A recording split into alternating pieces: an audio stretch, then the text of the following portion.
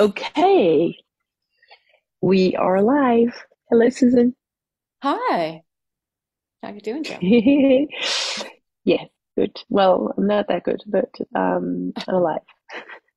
I'm coughing, just so you know, everyone. I will have very ugly coughs during this conversation, but that's okay. Um, so, Susan, um, Yeah. maybe you tell us a little bit about when you started acting. Oh, well, a long, long, long, long time ago, and then I found so many other careers that I loved. I was an upholsterer, I was a videographer, and then about 3 or 4 years ago, I thought there's still time. I would really like to find out about this acting thing, like Oh, that's dive all amazing. I the way didn't in. know. I didn't know you had many careers. Oh, that's fun. That's so Hmm. fun. Lucky you. And so how many years ago was that? For the acting, Yeah, the recent incarnation started about 3.5, 4 years ago. 3.5 years. That's funny because knowing you and your instrument, I would have thought you were just like a born actress, that you've done this all your life. That's, who knows Yeah, why I am back here. yeah, So maybe there's something yeah. there. Yeah. Amazing. Okay. So so when you did start, there we go. When you did start, did you study acting? How did you move into it? Um, well, I've been doing print work. I was a model. I went from Utah to New York and whoa. And, everyone has everyone takes an acting class or two, no matter what you do in New York. So I Yes. studied with some pretty good people. And then, like I said, I went on to all these other careers.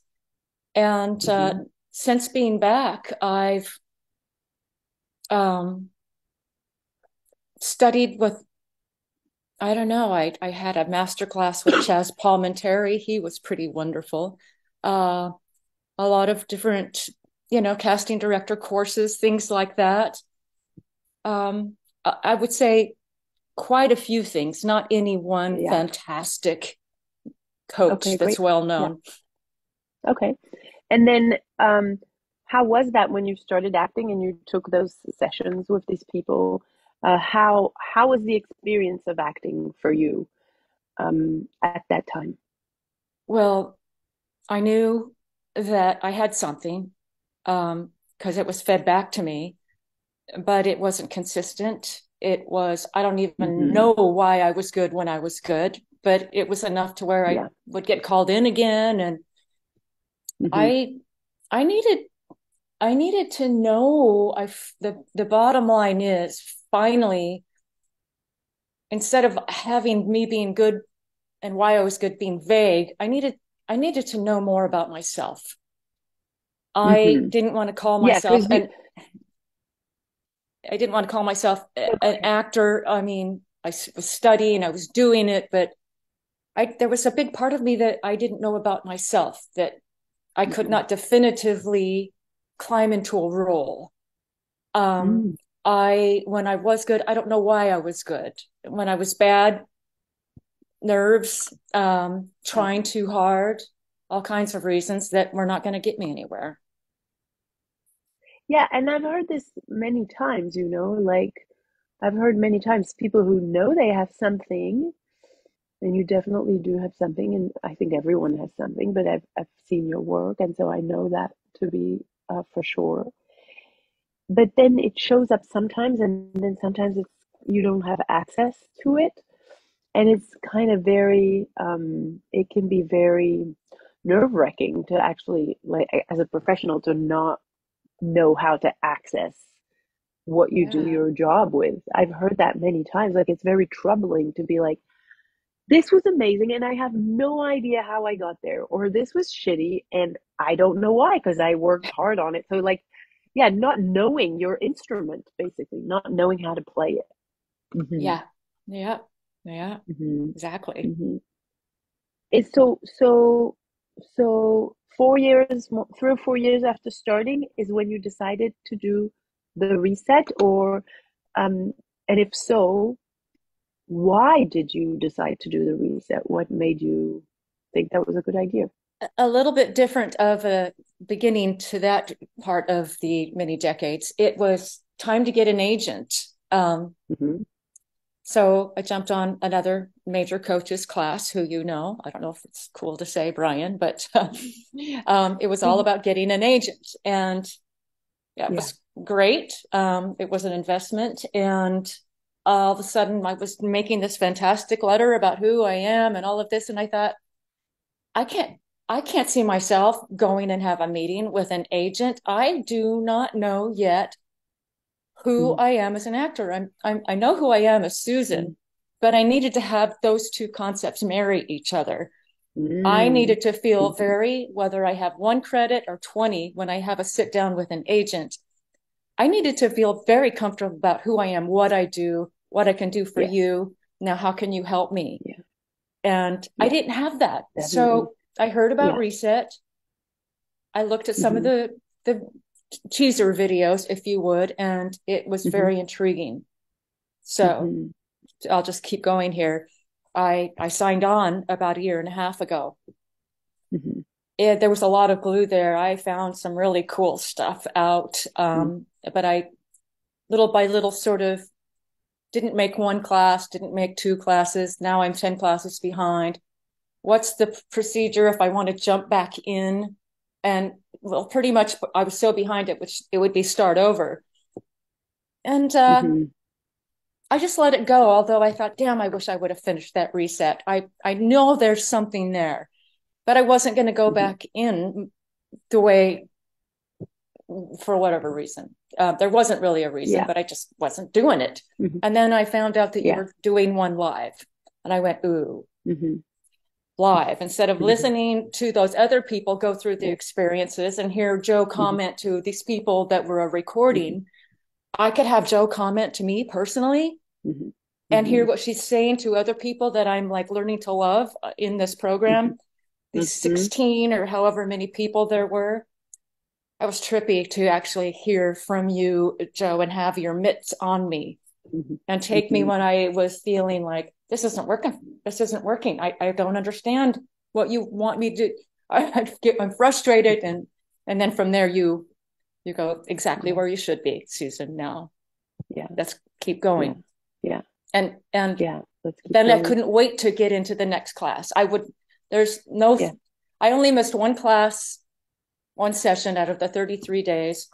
I assumed I'd probably be missing, a handful. I didn't let anything else get in my way. And that's unusual for me. And I Mm-hmm. had this rock Mm-hmm. solid thing that I was totally Mm-hmm. into because I saw what was happening to me.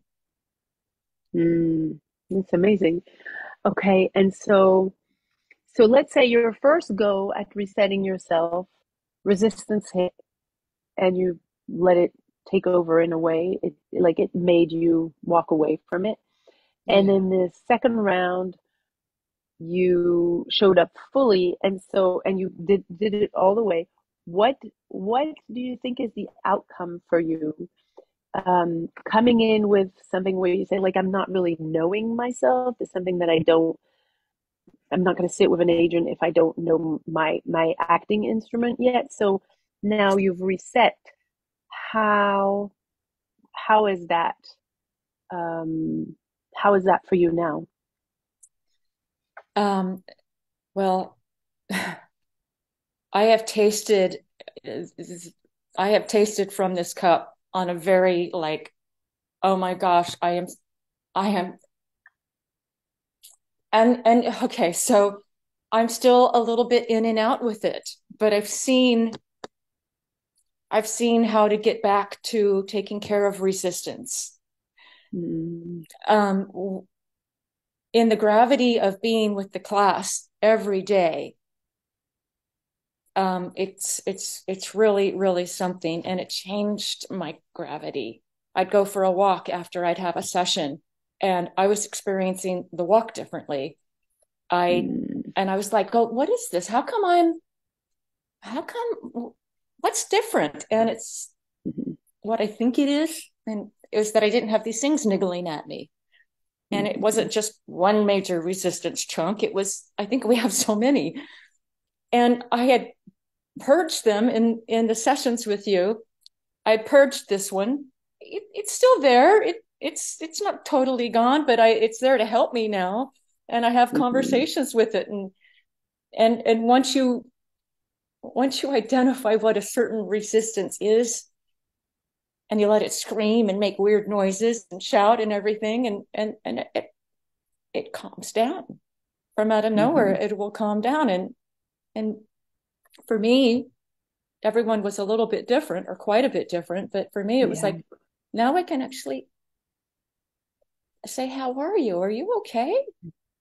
And it might say, no, you ignore me. You've always Hmm. ignored me. I've been trying to help you do this, and you just, I'm like going, Hmm. whoa, this is very, very interesting. So on that walk that I talked about going on, it's like I was free of these things having such domination over Hmm. me. Hmm. And I was lighter and more open and not burdened by things that I never really consciously knew were burdening me. Yeah. That's the key, right? There's so It's a much huge key. talk in the back. We don't even know that there is. Yeah. I think the data on that, because they can get in there and scan, right? I think we have 70,000 thoughts a day. And I think the data is over 90% of it is downward spiraling loops. So they're Oh, not yeah. creative thoughts, they're not present thoughts, they're not aligned thoughts. They're all pretty detrimental to our well-being.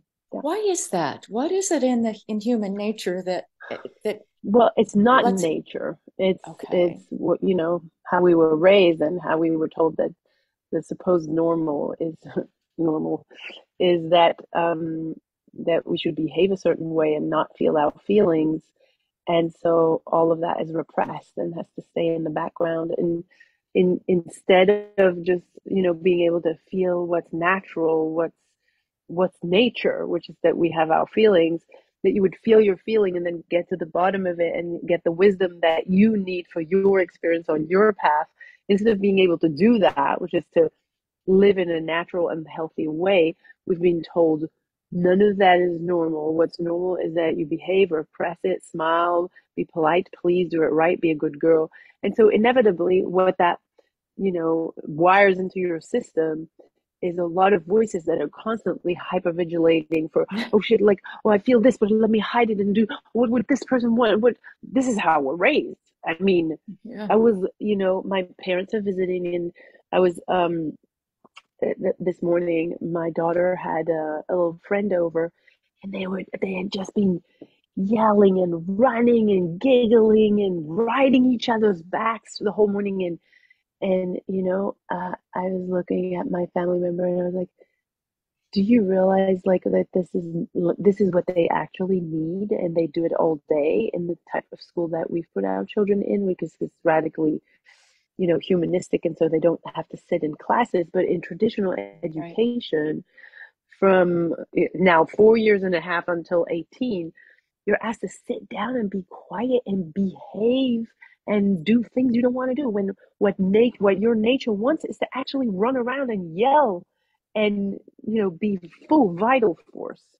And you're asked to never do that. You're told you're wrong if you do that. But that's really not what's natural or healthy for a child. It's what's constructed as normal in the society, but it isn't. So Uh, no wonder we have those thoughts. I just have to say, as you know, I've mentioned that walk. Um, Hmm. that's what I want to do when I'm on the walk. I want to Yeah, twirl and I want to skip. yeah, And I was like, yeah, um, I want to swing and I want to yeah, say hi to everybody. And, yeah. You're alive. You're present. Yeah, you're yeah, not. You're no longer stuck with what am I supposed to do? What can I do? What can I not do? All of that. Your peace of mind. Your mind is at peace, and the rest of your body can live. Yeah. I can see though that you have to be still mindful of the process that you showed us. because Mhm. those other, bugger attachments, they'll work their way right back Mhm. in. So I was, Well, yeah, there's um the Gabor Mate, who's a big trauma specialist, wrote his last book is called The Myth of Normal, so I can't stop talking about it. Um gotta write and that yeah, he says down. it's yeah, trying to heal in a sick culture is what you're trying to do. Huh. Trying to heal in a sick culture. So yeah, all around you people are conditioned, and look at social media, TV, and anything that any ads, anything in the culture is really about behaving, looking a certain way, being a certain, speaking a certain way, thinking a certain way, feeling a certain way. So everything is in the culture is still wanting you to behave under the myth of normal, and you've awakened to your truth, which has nothing to do with normal. It has to do with natural and healthy.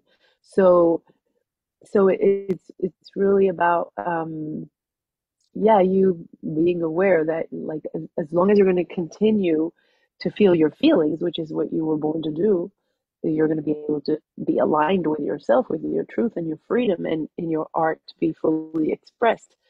And if you're going to start choosing not to feel your feelings and instead behave and think the way you're told and feel the way you're told and look the way you're told, well, then you're abandoning yourself again, right? So then you go back into conditioning. But, you know, once you've awakened to your truth again, it's very difficult to make also that choice of 100% saying, oh no, I don't want to be myself. I want to go back to the programming. I want to go back to behaving.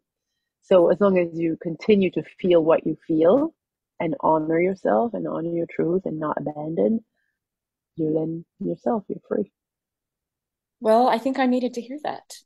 Not Mm, that that wouldn't have been the outcome anyway, but I we're, we're mental beings. We're thinking maybe yeah, too much, and um, that's.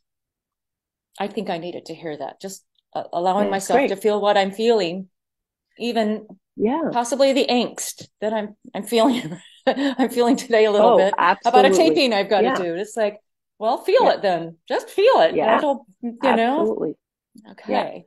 That's all we do is, like, resetting means reminding you to feel your feelings because you were born with them. You used to feel them when you were little, then you got programmed out of them.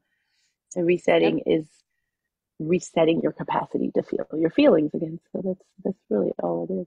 I mean, Yeah. it's not necessary to share this, but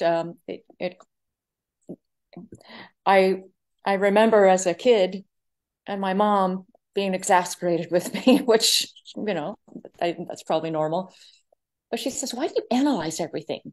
Why do you have to Mm-hmm. analyze everything?" It was not a good thing, whatever analyzing was. And I Mm-hmm. remember feeling, knowing that that it was just a part of me and that it was bad and Mm-hmm. stop it because it's annoying me. I'm just like, geez, Mm-hmm. I see that now. At the time, I think it Well, just shut me up. yeah, and I mean, whenever I take a peek at people educating their kids in the supermarket or in the street, that's still how people do it. I was at the post the other day with my son and post office, and two families in a row ahead of us were carrying, I would say, 1-year-old children, and they would do some little ooh and go, woo, woo. And every single time the mother would turn around and go, shh, Oh. and then one of them was starting to get fussy and upset, and she turned around and she said, if you continue, we're going back home. So it's really like how castrating, how damaging to a little person who only wants the safety and the love of their caregivers, to hear your parents, the ones who are supposed to keep you safe and protect you, say, like, if you continue to be you, I'm going to reprimand, punish, and give you some uncomfortable feelings where you can't spend the day with me, and I'm going to send you back home. And it's just like how devastating for a Or little to the person. orphanage, or to the orphanage. Oh yeah, yeah, Whoa. yeah, yeah, I heard yeah, that a lot. yeah. I That was remember scary. hearing in my childhood, like, if you don't behave, we'll send you to boarding school. You Yeah, know, I got I that mean, one. how scary is that? So Of scary. course you'll behave. Of course you'll pretend. Of course you'll repress everything that you are to make sure that you stay safe. It's the, it's the best thing to do. Anyway, but we're resetting makes you get back in touch with that truth, and that's wonderful, so that you can serve that to your characters. So I'm so glad that Yeah. you did it, and that you did it again, and that you can now really I I'm so cultivate that relationship with I'm yourself. so Yeah. proud of myself that I finished it. Yeah. It's so easy Yeah. not to finish things. We might sign Yeah. up for a class and there's a million Yeah. reasons. Oh, I don't think I'll finish that one. Yeah. Or not that, Yeah. I don't accomplish things, but Yeah. this one, But this one I yeah. needed to do something about it. So finishing it and Yeah. meeting those people. Wow. But and this is not a class. That's why I think it's super crucial, because this is Okay. really Yeah, sorry. not. I'm not a teacher, and no, it's fine, because people still call it that, but it really is the anti-class. It's really the journey that brings you back to you, and that reminds you that you don't need a class. Yeah. I think my next appointment is there, so I'm over time. So, Okay. but anyway, so yes, I'm so glad you reconnected back to yourself, and it was a delight to work with you. Joe, I can't tell Yeah, you. It was the best possibly, I don't know, I'm not going to say of my life, but it's yeah, huge. It's just huge. yeah, Thank you. yeah. Well, thank you so much, Susan. And You're welcome. so, for anyone who's watching this, if you are looking for information about the reset, if you want to consider it, then let us know in the comments, and we can send you a link. And that's it for today. I'll see you soon.